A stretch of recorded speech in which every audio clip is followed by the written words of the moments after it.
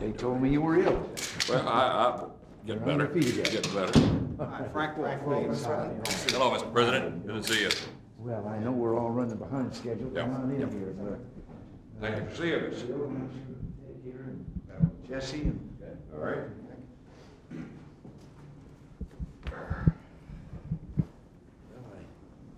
understand the subject has to do with MFN. Yep. That's sure right, Mr. President. We're grateful to you for letting us come over and chat with you for a minute. I think both Jesse and I would really like to defer to Frank, but if I could just say a word to set the stage of the issue.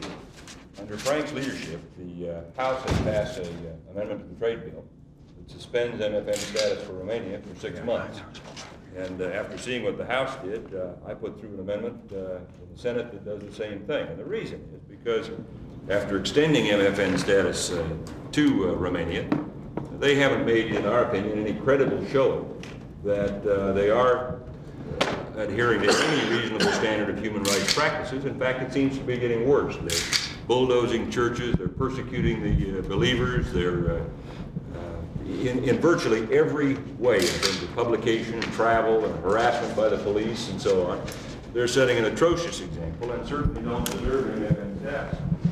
So I would like, with that, just to defer to Frank to tell you the status of it, and also a suggestion that he wants to make, which I endorse, and I believe Jesse does too, as a way to perhaps involve your office in it and maybe to accomplish more with a less confrontational Glad to see you. Mr. President Joe Biden, how are you? See you. Nice to see you. Nice for you to see Well, you. come in here. We're looking forward to this. Joe, why don't you take the chair and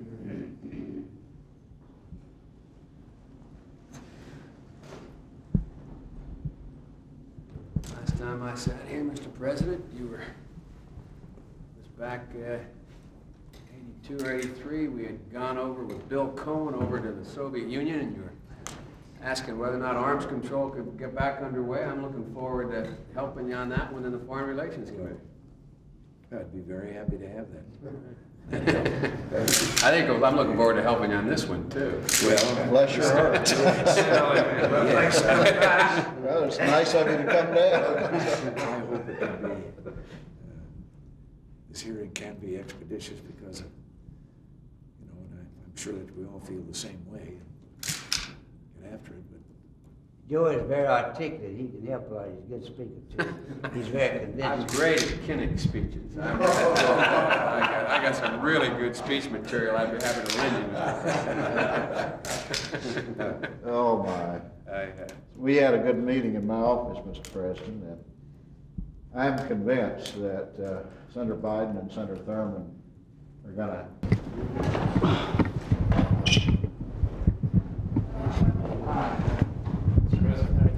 pretty good. Yeah. Tom Turner. Good to see you again. Sir, may I introduce the new commander of the American Legion, Jake Nice to see you again. Congratulations. Thank you very much. Great to be here. Pleased to have you here. Mr. President, Bob Spinella. Good to see you again. It's good. Mr. President Noel Crime, nice to see you again, sir. Pleased to have you here. Thank you. Now, Mr. President, the official reading, I guess, while we're here. I'd like to present to you the full copy of all of our resolutions that was recently passed at our convention in San Antonio, Texas, on the positions of the American Legion on many matters, national security, national defense, and certainly drugs, and so many other items that I know you're keenly interested in, and we want to say how proud we are to present these to you and know that you have the support of the American Legion in just about everything you do. Well, I thank you for this continued support, and I know how supportive that you've all been, particularly with regard to Central America and all. Well, I'm going back there on December 6th to the 15th. If the last time we were here, we presented our PK report that you read in the October issue. As a member, I know you listened to that. But I'm going back December 6th to the 15th to speak to the very same people again to see how that peace plan is going to work and report back to you on my findings when at that time. I'll be looking forward to that. Also, I'd like to, at your own leisure, if you'll read this letter. This is a letter I've sent to the editor of the Washington Post today because of the ridiculous statements they printed in the paper today, the day after Veterans Day, about castigating the Commissioner, the Director of Veterans Affairs, and why we should not name this a Secretariat, which you are so much a part of as we are. And what they've said about the veterans of this nation tells me just about what's been happening. They only talk about us in good terms on Veterans Day and Memorial Day, and 363 other days a year. They really don't give a damn what we do. And it's sad that this came out the day after Veterans Day. They wouldn't dare print it yesterday. So I want you to see what my answer to the press. I have a feeling I'm going to enjoy reading. Thank you very much, sir. Matter of fact, I've been thinking of telling the Post several times that I'm going to give up using them to line the canary cage. Well, you have the same problems I have, because remember, I'm from Boston, Massachusetts. Mr. President, contrary to that, let me suggest to you, sir, that we were so delighted with the action you took day before yesterday with regard to this initiative, and we've heard so many supportive messages relating to that, and we thank you. Well, listen, I'm pleased to do it, and I'm looking forward to the summit meeting, and I'll maybe be looking forward to having you back to consult with you, because I think that we're going to, if we manage to get that medium-range treaty, there's some people that are going to need a little persuading to support the ratification. We're calling an emergency meeting on December 21st in our Washington office of that same committee that was in here reporting on Central America, and we're going to discuss the INF treaty and how we can be helpful as we review it. Good. And secondly, how's our First Lady? She's just fine. That's great. Before you run away, the three of you. Just...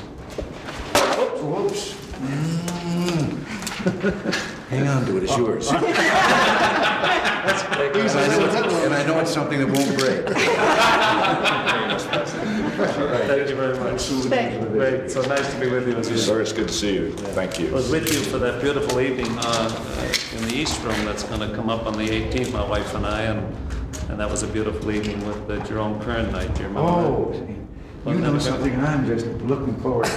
That little dances there, weren't they? There's another moment in my life. That little girl. I thought that was the cutest thing. Thank you, Mr. President. See you. Thanks, sir. Here's that message you wanted. Thank you. Yeah.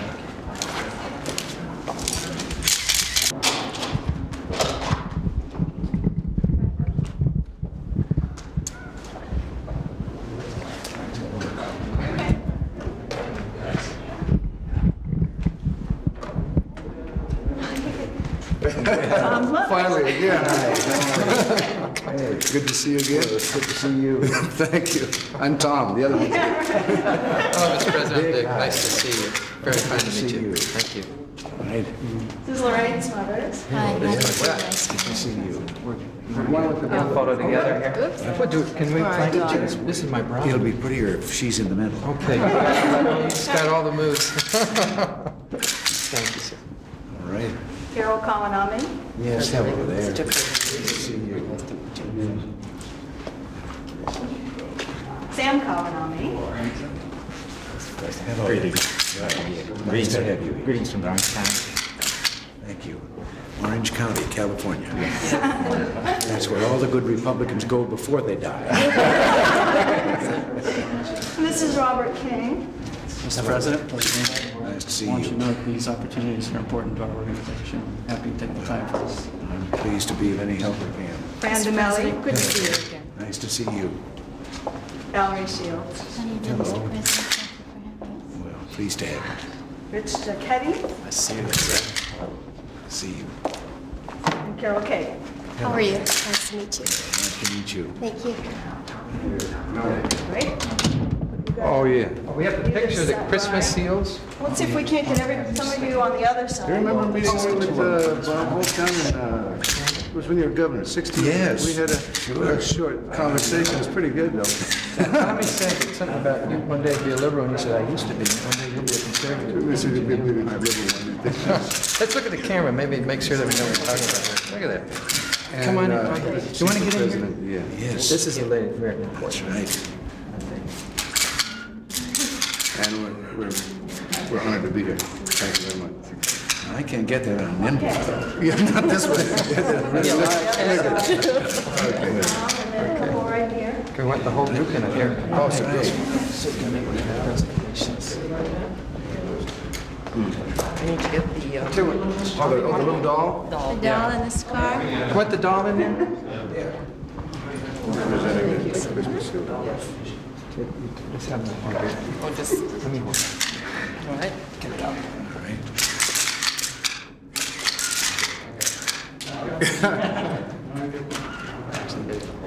Very much appreciate your Well,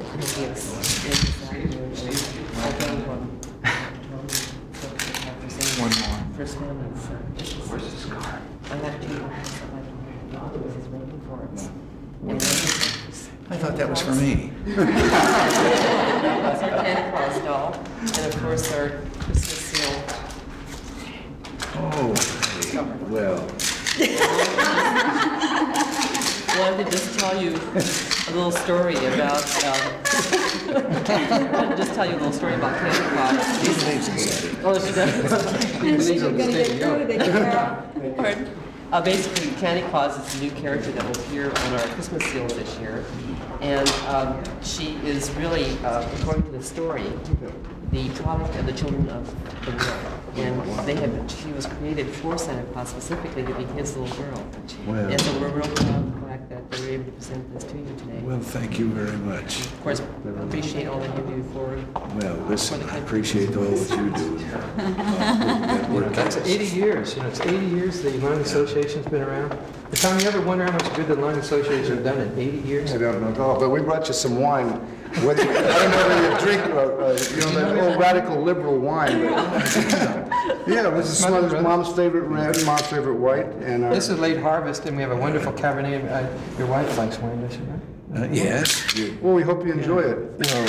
You're sure, knowing you. It's liberal wine. And I let you No, I was going to say, It's not you're a sure joke. that it doesn't blow up when I pull it? No. Mr. President, we've been doing it for 10 years. This is a sideline. It's Napa Valley, Sonoma Valley. That's great. I think you'll love it. Anyway, thank you very much for the opportunity to me to help. See if you can work this one. That must be a political yo-yo. Yo-yo too, so I'll leave it over there. It's a good thing when when you can, it's kind of like transcendental meditation when you do the yo-yo. I'll leave it here with you. Okay. Okay, is that a political This yo-yo? is a absolutely. Work it. They don't work very well, though. They don't. You can make it. What, is it government made?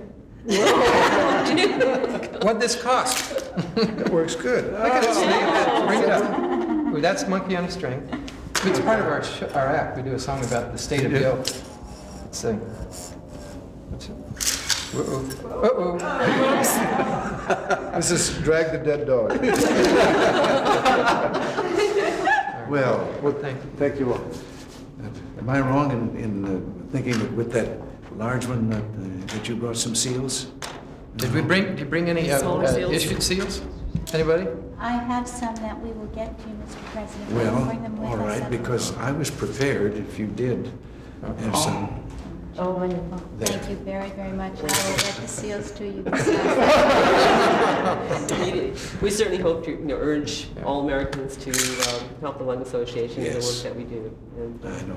Well, kind of familiar with it. A few years ago when we were in California, Nancy was the honorary state chairman for this same campaign, so I'm a little familiar with it. appreciate it. Thank you ever so much. Well, listen, and we we're will most- be sure to get those seals to you. Well. Thank you. No, I was just. I gotta ask you, is your wife feeling good? She's recovering? Yes. Oh, yes. Yeah. Oh, that's terrific. Still has to rest a bit, which surprised her.